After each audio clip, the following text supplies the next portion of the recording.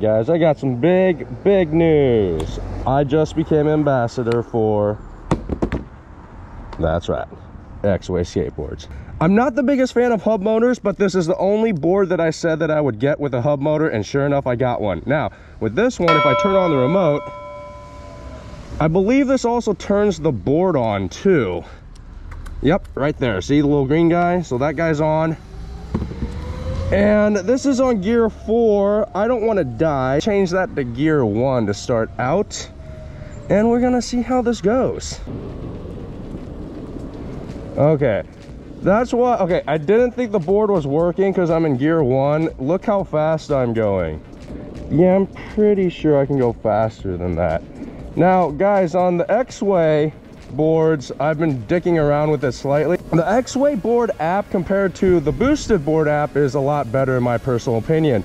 There's a lot of more things that you can do with the board, where you can adjust the settings of how fast the board goes. You can also adjust acceleration. I set one of the settings off where you can actually change the gears while you're riding. I'm going to brake.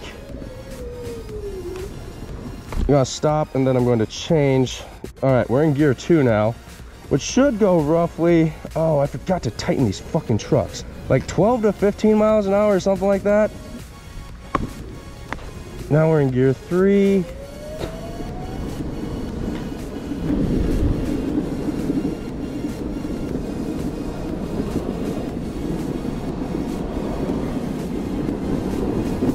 Board definitely has a different feel than the boosted. It also has like a concave to it, so it goes down and dips, which has like a little bit more of a curve on the board, which is great if you're riding for a long time. It also helps save your feet. Now, to test this and show you guys kind of what this board can do, I'm going to take it over into Golden Gate Park.